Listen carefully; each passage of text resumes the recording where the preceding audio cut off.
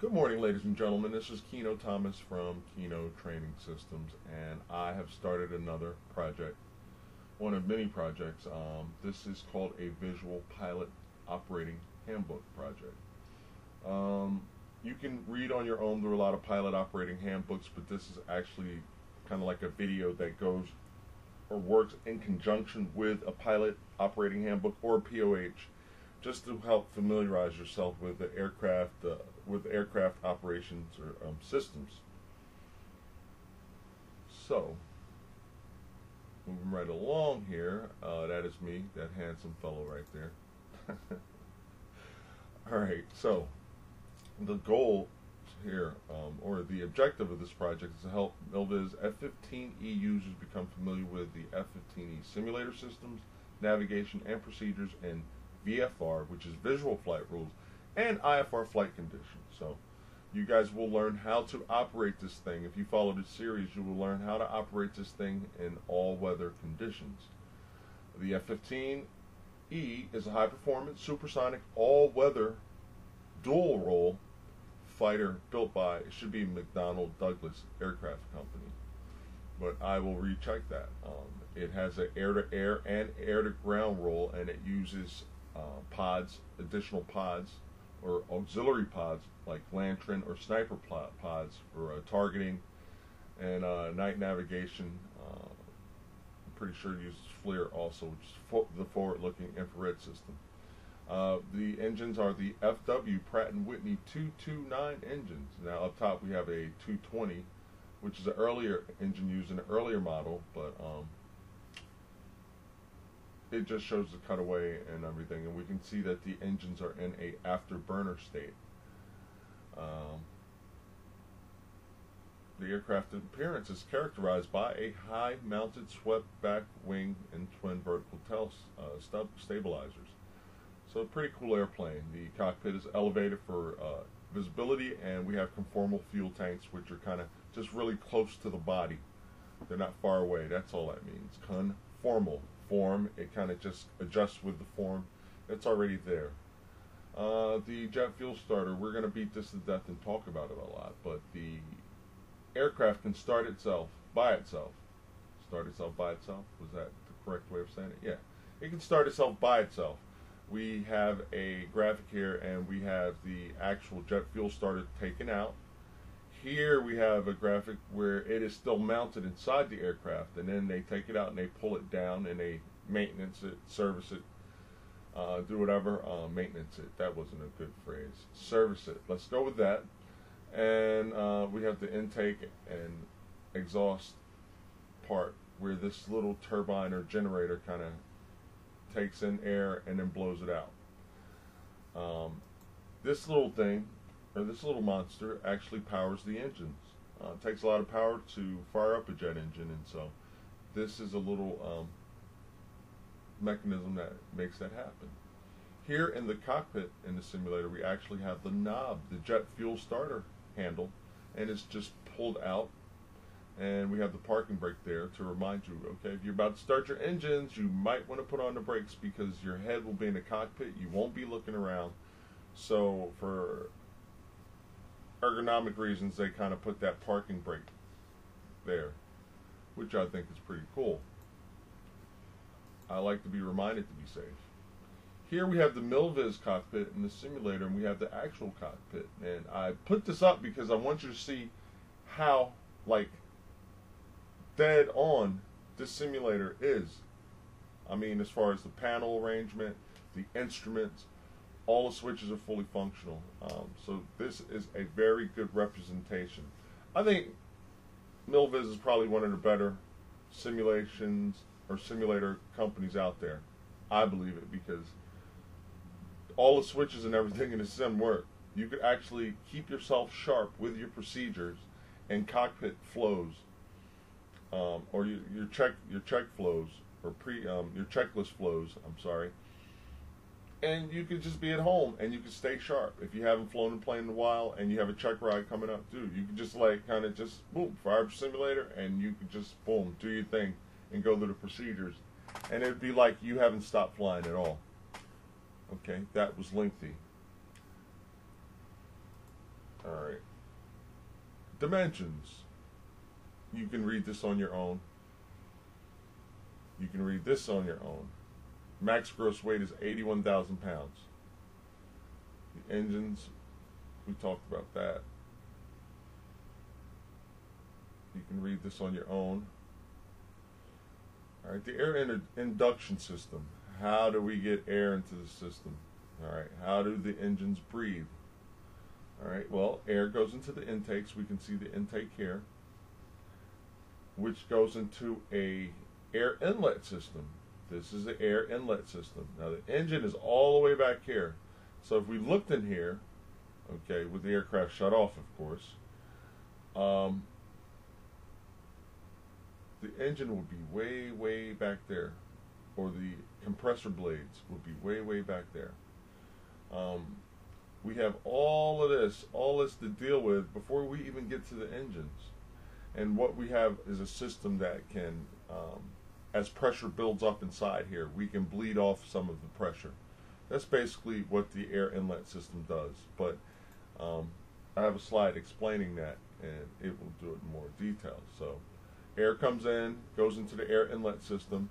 It finally gets the engine. This is the nose and or the beginning part of the engine, which is here, and then the compression, power, exhaust stages happen, and then the exhaust happens, and then eventually it's blown out of the back, and you can see this aircraft here, one actually taking off in a full afterburner state, and you can see this one preparing to take off or starting its takeoff roll. So the air induction system, 2 independent air induction systems, 3 variable ramps, a diffuser ramp, and a bypass door. So a variable ramp, we have 3 of those. We have the first ramp, which is depicted by 1. So follow along as it goes to 2. I'll be talking about 2, 3, 4, and so on. The second ramp, another adjustable. A third ramp, another adjustable. The diffuser, number 4, diffuser. And if you don't know what diffuser means, it is a thing that diffuses something in particular. An attachment or duct for broadening and airflow or reducing its speed. So we can kind of slow down or take away from some of the speed of the airflow and the pressures as well in this air inlet system before it gets to the engine, and we have a computer control that monitors that and ebbs and flows or gives, or it lets out air and it traps air as needed, whatever the system thinks is best. And that comes back to our IDEEC, which we'll talk about a little bit later. Then we have our bypass door, which is pretty much fixed. The diffuser door lets air out through that door. So it's kind of like letting your dog out. Hey, buddy, you want to go out and play? And he runs outside. I'm sorry I couldn't find a better analogy for that. Then we have a top view, so you can actually see the bypass doors. Just pay attention. Don't mind all this other stuff. The red arrows are pointing to the bypass door. So from a top view, we can see that vent or bypass door is letting air out, or relieving pressure or decreasing the flow of air. This whole system is controlled by an air inlet controller. That's what it's called, an AIC, or air inlet controller. It's on the panels. It's positioned right up there. I'm going to close in on it so you can get a better view. But the air inlet controller, one for each inlet, uses angle of attack, aircraft Mach number, and other data or other air data system outputs to automatically schedule the ramps and bypass door throughout the aircraft envelope. All that is saying is, as we speed up or slow down, these variable doors adjust. All right, that's all I'm saying. So there's 2 conditions that these switches could be in. They could either be in the auto or emergency, and we'll go in depth. But for our purposes right now, we want them in auto. I'm going to go over emergency procedures later, but right now, auto is what we need it in, where we're doing our checklist flow. So we have it here, our air inlet ramp, switches. And here's a closer view. Wow, we just like zoomed in like crazy. Inlet ramp. You can't see auto like you can see it here. This is why I provide both views. This is what it would look like in the cockpit as you glance down at the panel. This is a kind of blueprint view. So we have it right, we have two big switches. We have a switch to the left, two big switches, and then we have a landing light and anti-skid light. And if you follow, this switch represents this switch. These two switches represent these two switches. These two switches. This switch represents the landing light, taxi light, and this is the anti-skid switch. So that's to help give you an idea of what we're working with, as well as what it looks like in the cockpit, so you are familiar with it when you see it.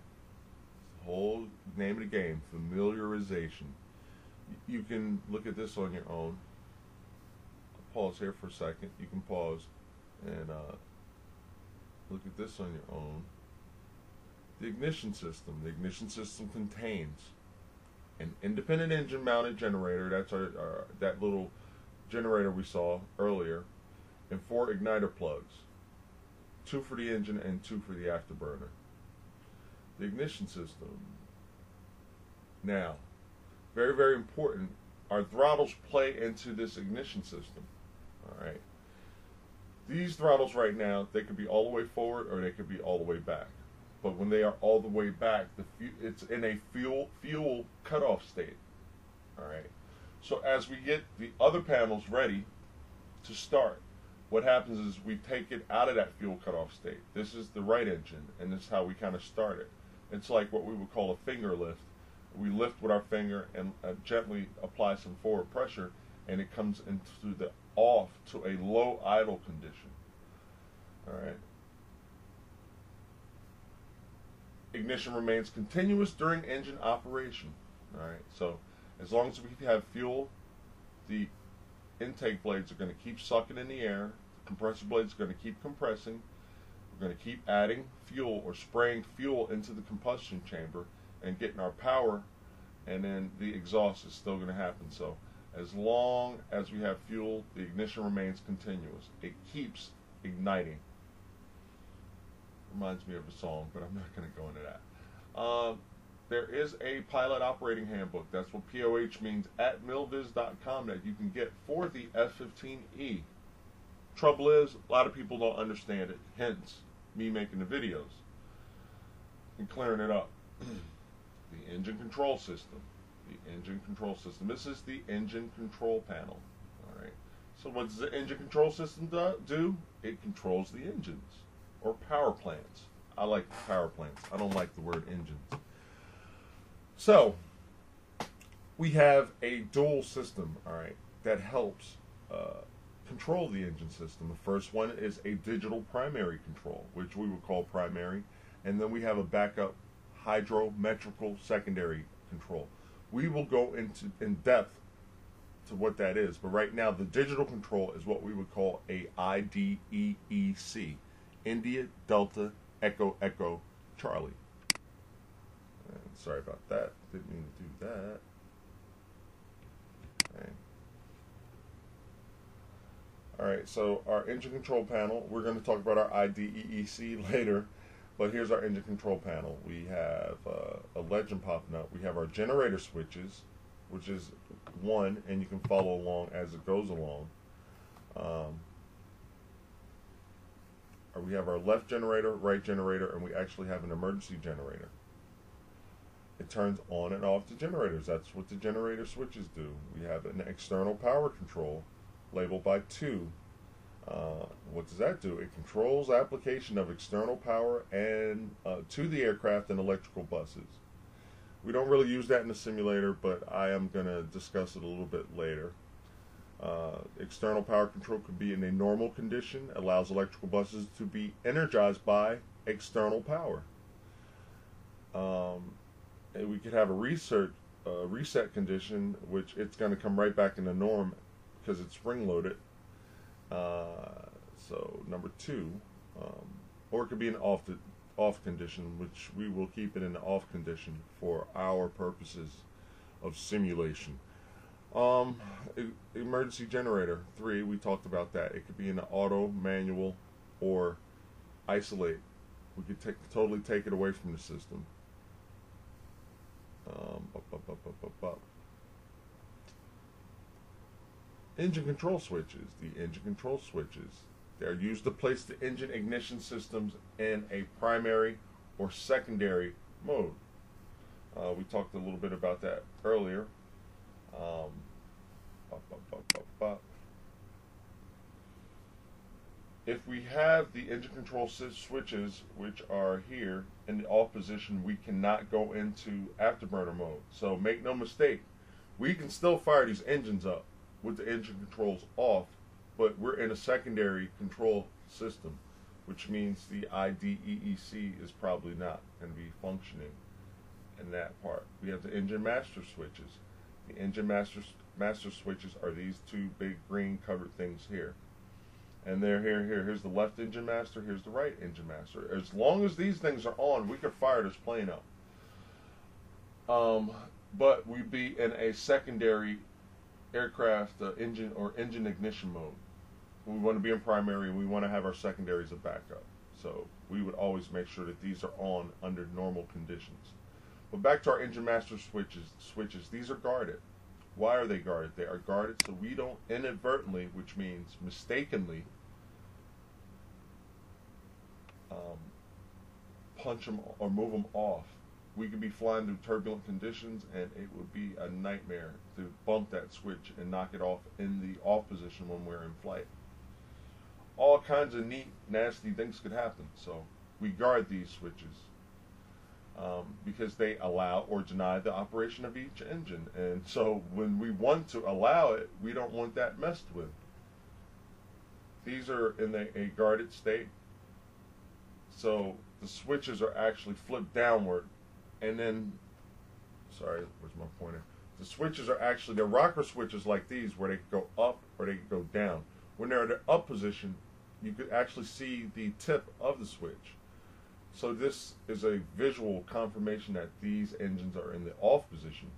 Very, very cool for redundancy to make sure that you know that those engines are off.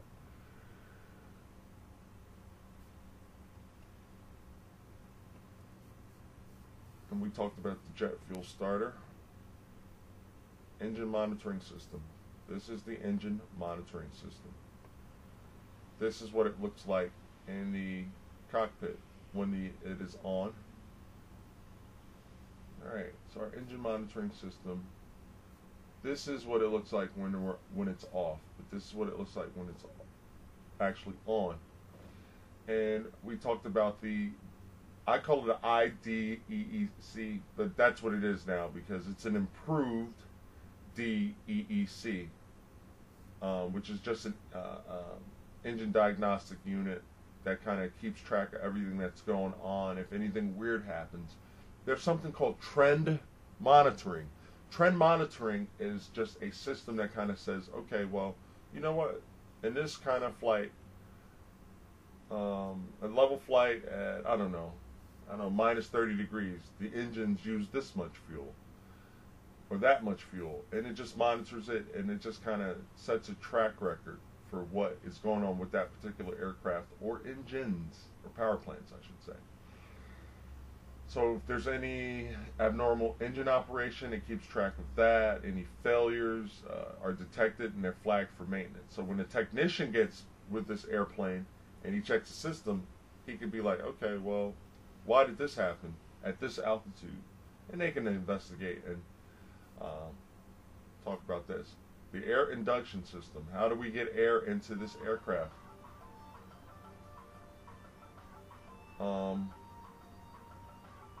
Give me 1 second.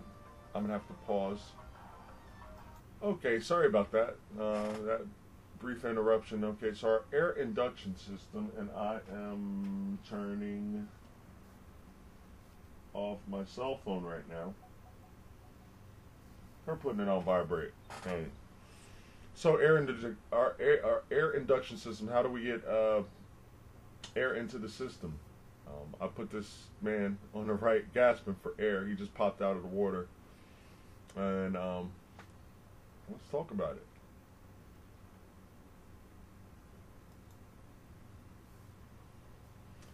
The air induction system. 2 independent air induction systems. Each system has 3 variable ramps. These are the 3 variable ramps. And then we have a variable bypass door. So air comes in, as we can see here, into the intake, comes into this air inlet system, and these doors move in order to let air out. If the pressure got too much for the engines, we don't want air molecules building up. All right, we want continuous smooth flow. So this air inlet system helps that happen. If we look into the air inlet system, we can see that there's quite a bit of distance before we even get to the engines. Here's the engine here, the actual nose of it. So this is a picture looking in or peering in. These are actually 2 pictures, but it takes a little while before we get there. So let's talk about our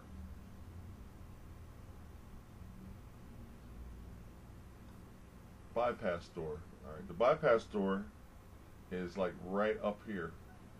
All right, so that's where the air is kind of let out. Here's the actual air inlet controller that you will see on the left side of the cockpit.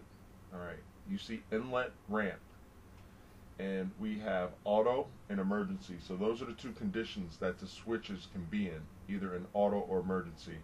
Auto is what, when we scan our panels for pre-flight or before we take off, it should always be in the auto position.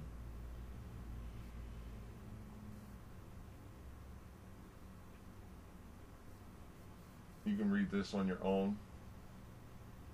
So basically, for our air induction system, air is sucked in through the air inlet system. It goes to the engine, and then it goes out the back. Our engine control system. Our engine control system. Here is a picture of our engine control system. We have our generator switches left and right. We have an emergency generator. We have our engine controls, and that's for our primary and secondary ignition systems. We have our left engine master, jet fuel, external power switch. We have our jet fuel starter, and then we have our right engine master for the right engine. Our left and right engine controllers here, engine control switches, are located in the front cockpit, and they have 2 switches. They could be on or off. Whether it's on or off, we could still fire the engines up. The on or off turns on our IDEEC system, which is our primary means for ignition. We always want it in that condition, but as a backup, we do have our hydrometrical or hydromechanical system, but we will not be able to go into afterburner with the second selection, or the off selection. Main fuel control. Our engines control that, our main fuel control. And let's just kind of jump in. We also have an engine monitoring system. The engine monitoring system kind of does what we call monitoring or trend monitoring. What we used to do back in the old days, right, was we take off and we'll level out the plane at, I don't know, let's say 30,000 feet. We level the plane out at 30,000 feet. We would note the outside air temperature. We would note the RPMs of each engine, engine temperatures, engine pressures, fuel flow, and all that and everything like that. And then what we would do is when we landed, all this would be on a list. And so when the maintenance crew do their maintenance on the engines or aircraft, they would look at this stuff and they would use it. Oh, you know, this airplane shouldn't be drinking this much fuel at this altitude, at this rate. So all that is monitored, and so it's a lovely system But now what they've done is they have an electrical system that does it. So I imagine that the technician just plugs into the plane, downloads the information during a maintenance check, and that's pretty neat. Less writing for us. We have enough paperwork. Alright, you can read this on your own. We have the afterburner system that is going to lead us into a nice video from another YouTuber.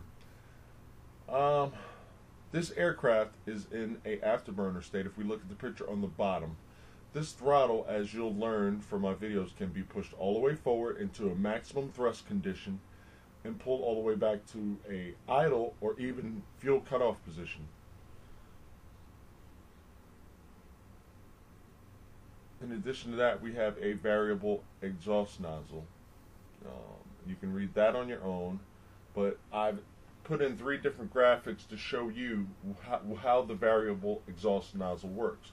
Here we have we're in a lower or low power condition or normal condition, and then when we want to use afterburner, we want to dump more fuel into the exhaust to give us more thrust. So to assist with that, we actually have a variable area exhaust nozzle that actually moves with the power setting to adjust for that new thrust condition.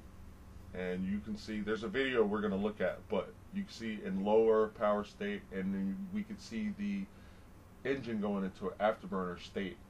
And I think I'm like Forrest Gump. That's all I have to say about that right now, because I really want to go into the video.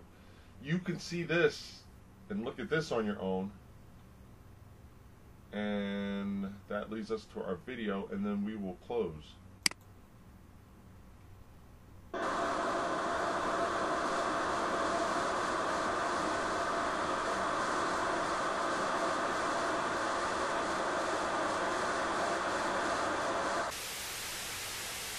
Here we go. We're advancing throttle, we're pushing the throttle forward, and then it's going to go into afterburner. And then we're going to pull the throttle back, but we can see what the variable area exhaust nozzle is doing. And then we pull the power or throttle back down, and that would be synonymous with closing the throttle. Before we close up, before we install this, this is an afterburner. This is the J79, and I want to show you this airspace. There's the outside of the engine, the afterburner jet pipe right there. There's the inside, obviously. Right here, air, right there. Air goes into here and comes out the mixing air holes. The reason for which is to have a small, not a boundary layer, but an insulating layer of air between the metal and the hot flaming gases, so the hot flaming gases don't melt the metal. So this passage here is a passageway for pressurized air to come off the back of the turbine. Most of the air passes through here. Some of that air goes through here. When we put fire and flame into the air here, it increases in velocity, but not in pressure. So this air can come out through those holes and maintain that thermal protection barrier of relatively cool gases. The flaming hot fire is 2,500 degrees Fahrenheit, and the air coming through the cooling air passages between the liner and the jet pipe, this air is going to be around 800 degrees Fahrenheit. So it's hot, but it's cooling air. It won't melt the metal, and it keeps the flame in the afterburner from melting the metal of the engine. Okay, so that was by another YouTuber by the name of Agent JZ on YouTube, which is at the top up here. And also, there's actually there's the actual address that you can type into your browser in order to actually go to that video. But I thought he did a very, very good explanation. I liked the video he did earlier on with the afterburner, and I like his explanation. You know, you have temperatures of over 2,000 degrees leaving, but just a relatively cooler relatively cooler, because it's still 800 degrees. It's not cool, but it's relatively cooler. It's 800 degrees. It's not 2500 or 2500 degrees, and so that actually prevents this metal from melting, which is very, very interesting. So we're going to close right there because we're at the half-hour mark. I thank you guys for just subscribing.